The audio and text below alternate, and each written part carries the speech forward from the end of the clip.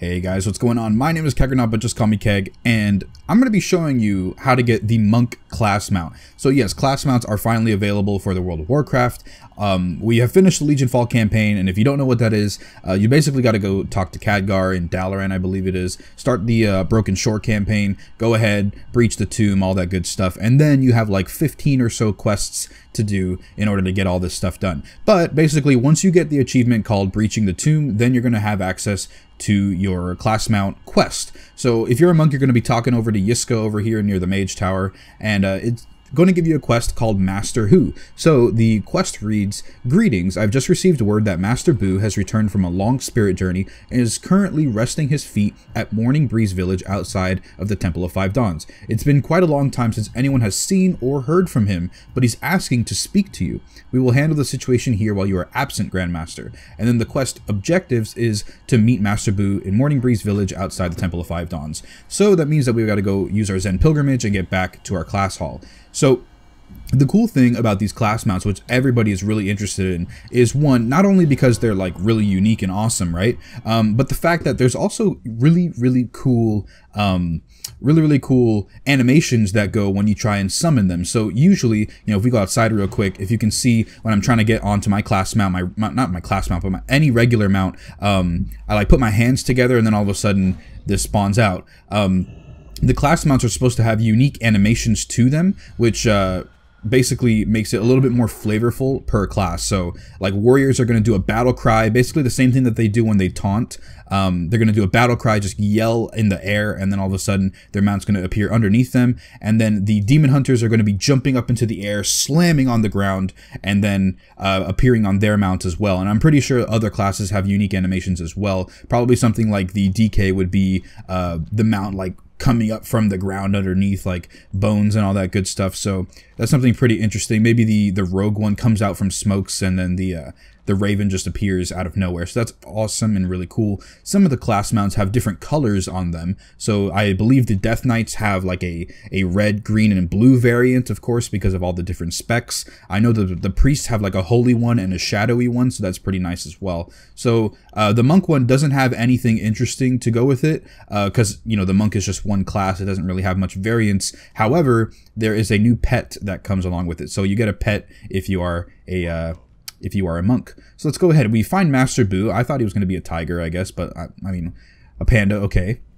The Tale of Banlu. Oh, hello, you must be a new Grandmaster. Master Boo squints at you and sniffs. You young ones have no patience these days, always running off to fight your great battles. No time for stories, even good ones, eh? Why don't you put your fists down for a moment and allow an old man to tell you a tale? Maybe buy an old man a drink while you're at it. Listen to Master Boo's story. Okay, not bad, not bad. So let's go ahead and listen to his story. One of the August Celestials had a son named Banlu.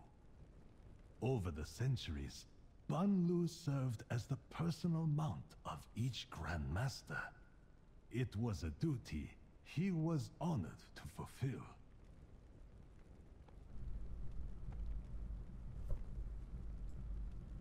But Banlu has not been seen since the Legion's attack on the Peak of Serenity. It seems the loss of life affected him deeply. Perhaps if we return there, we may find clues to his whereabouts. Alright, so we got to go back to the Peak of Serenity, the OG monk class hall, and probably go find Banlu. So we complete this quest and then says, return to the Broken Peak. Awesome, that's a cool name.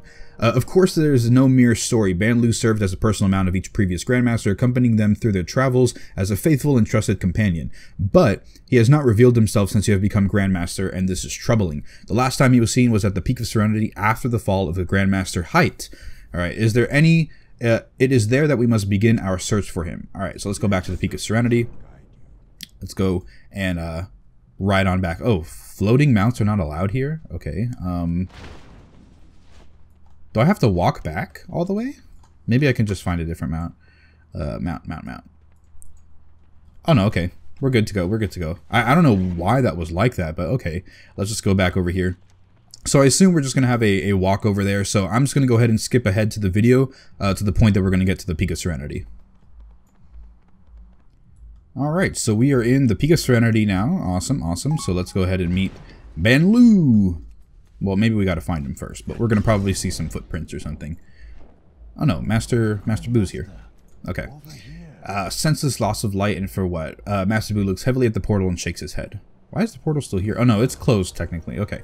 The Trail of Banlu. It seems a lifetime ago that Grandmaster Height was walking these grounds. While Banlu has served every previous Grandmaster, he and Height were the greatest of friends. For many years they traveled the land, connecting with its people and maintaining our fragile peace. I cannot imagine how deeply Banlu must have been affected by his passing. There must be some clues to his whereabouts around here. Look sharply. Okay, so we gotta follow the trail of Banlu. Any sign of where Banlu might be. So clearly this is sign number 1. So let's see. Oh, so we're getting a little bit of story with each clue, I guess. That's pretty nice.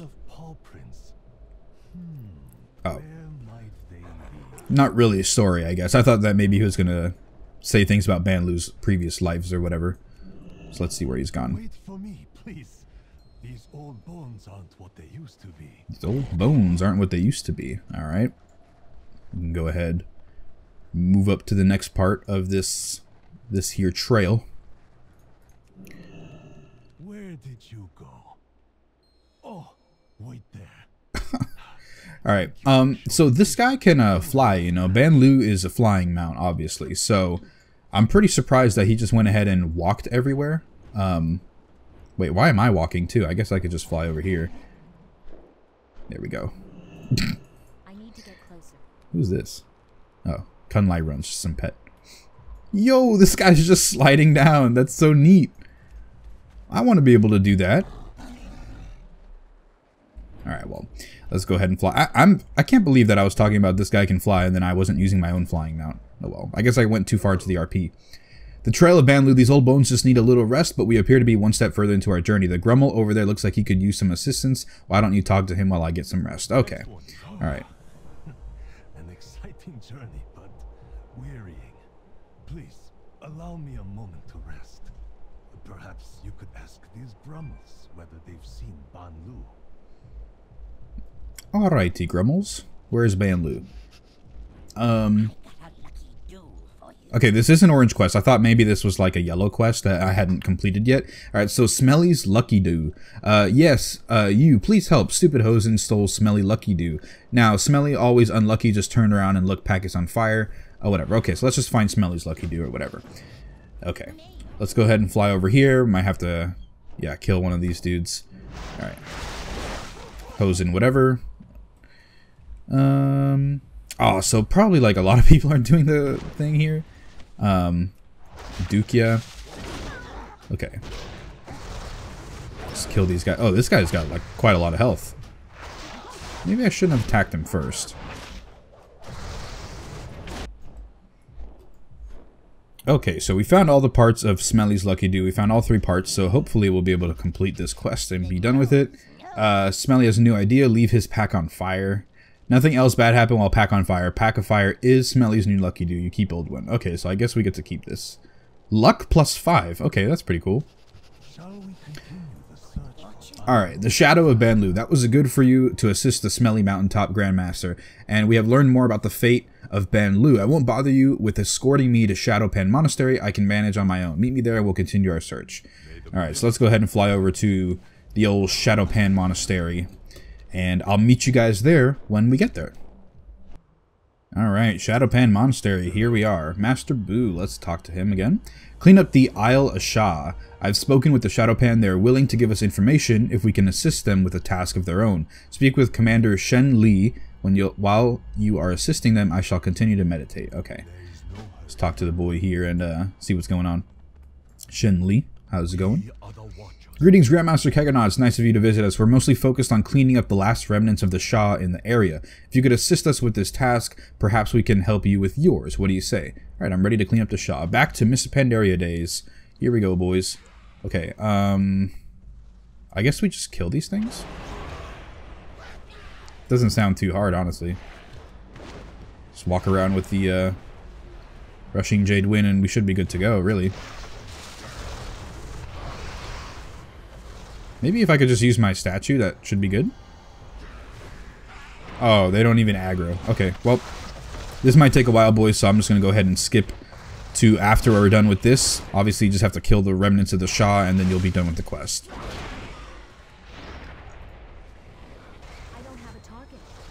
Okay, so everything just completely disappears once you're done with the Shah stuff. Alright, that's not too bad. Okay. Now, we gotta fly over here again. Talk to Commander Shen-Li. Shen-Li. Alrighty. I've cleaned up the Shah, Shen-Li. Thank you, Grandmaster Keggernaut, for your assistance. Unfortunately, Ban Lu is no longer here. I saw him heading south, but that is all I know. Okay, so south it is. Let's go. Tell me of your travels, Grandmaster. Alright, the river to Ban Lu. We still do not know where Ban Lu has gone to, but I do know who might. To the southeast lives a Jinyu, water speaker Ryuli. Perhaps he has seen Ban Lu, or he can ask him to inquire with the river about where Ban Lu has been seen recently. All this travel has done a number of my old joints, Grandmaster. I shall rest here a bit longer, then catch up with you later on. Alright, on to the river. Well, where is it exactly? Oh, it's down here in the corner, isn't it? Alright, I'll meet you guys in a second once we get over to Binan Village. Okay, boys, we are here at the Binan Village. We got this little house here where the dude is speaking. Well, dude is communing with the water. Alright. Lilies for Ryuli. I have not seen Ban Lu, but the waters will surely know where he is. There's a flower that grows in the lakes of the mountain slopes near the Temple of the White Tiger that only blooms in the presence of someone pure of heart. Bring me 6 of these moon lilies, and I shall use them to speak to the river. Alright, so I will definitely say, I haven't done any of the... Oh my god, so much flying.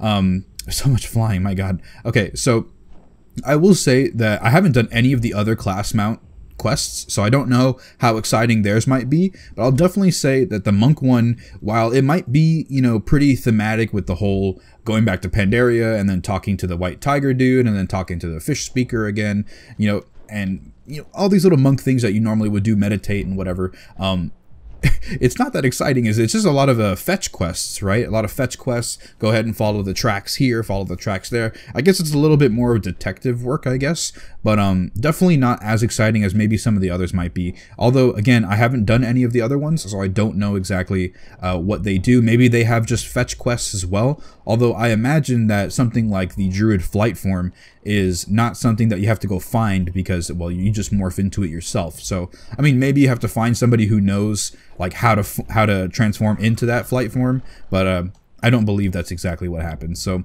either way, let's go ahead and get these dusk lilies, well, not dusk lilies, excuse me, moon lilies. We'll get these over with, and we should be good to go. So best part about being a monk is the fact that you have Zen Flight, and you could like pick up almost anything with Zen Flight.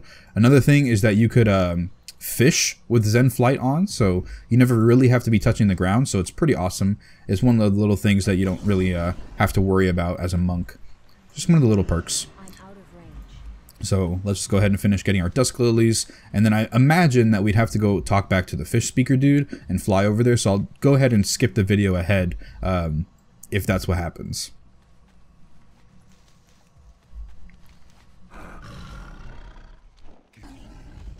Alright, so we're back in the Ban Lu village talking to this dude. So we've got the 6 lilies, and let's see what he has to say. Trial of Ban Lu. Alright. The ripples I feel, the water is strong. The droplet does not fall far from our location. Awesome. Ban Lu is quite close. Ryuli closes his eyes and releases the lilies into the water. They drip... Oh, okay. Well, I guess we gotta keep up with him. They drift slowly to the east. He waits for you now at the bottom of the waterfall to the east. Find Ban Lu at the bottom of the waterfall. Are you... I mean... Let's just look at the RP. He's probably just going to throw the stuff into the water. But I will say, like, is that really a real thing? Like, he threw the water lilies into the river, and then the river just is flowing downstream because of the waterfall. And then all of a sudden that's supposed to mean something and say that the dude is hiding at the end of the waterfall. I mean, I guess he was right, because this is going to be the end of the quest line anyway. But, like, the waterfall is right here, you know? Like, come on. That can't be a real thing. Oh, well. It is a little bit of fantasy, so I guess we have to suspend our disbelief a little bit. This is a perfect spot to just chill, you know? Have you found Ban Lu? Alright, let's see where he is. Whoa! Hold up, hold up.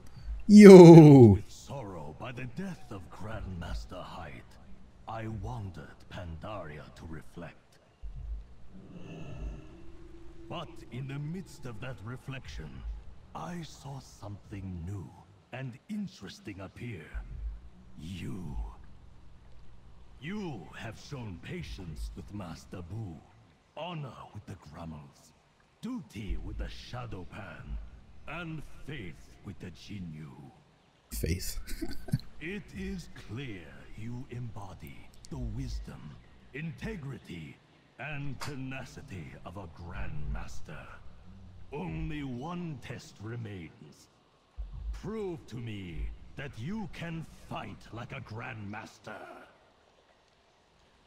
Alright, that's pretty dope, I will say. I was not expecting him to transform into the mount, exactly. Oh, he's... Okay, we're just gonna fight him in the water then. No biggie. Let's go ahead and, oh, never mind. Never mind, I was gonna switch the Windwalker to just blow him up, but whatever. We are a Grandmaster Brewmaster, so this is the only way to truly fight. We gotta just fight him this way. Piercing Cry, that's gonna be some sort of fear or whatever. Alright, so we got 2 Mistweavers and a Brewmaster working on this, so I imagine that hopefully I wouldn't die, but we'll see. Oh, he's really fast.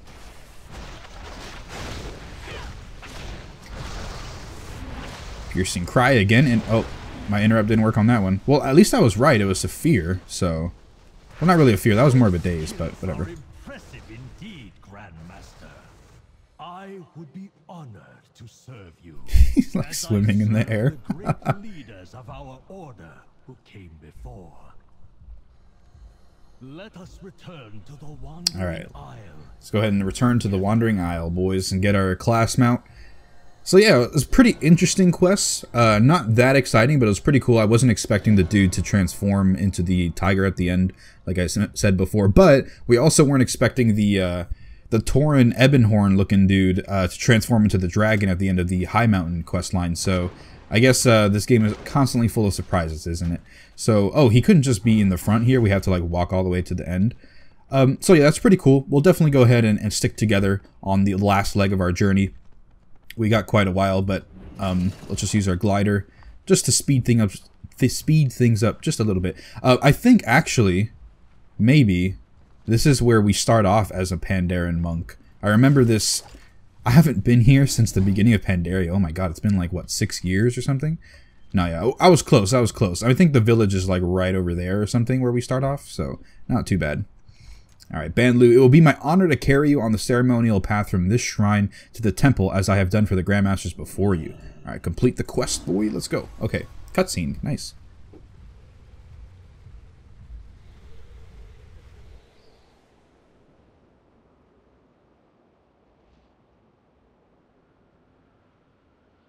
I imagine there might be some music here, but I don't have the music turned on, so I'm sorry about that, boys.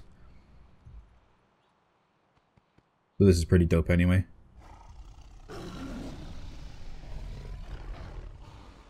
Yeah, I'm pretty sure there was some cool epic music there, but I don't play with the music on, so I'm sorry about that. Alright. Nice, nice. Okay, so we got our cool new mount.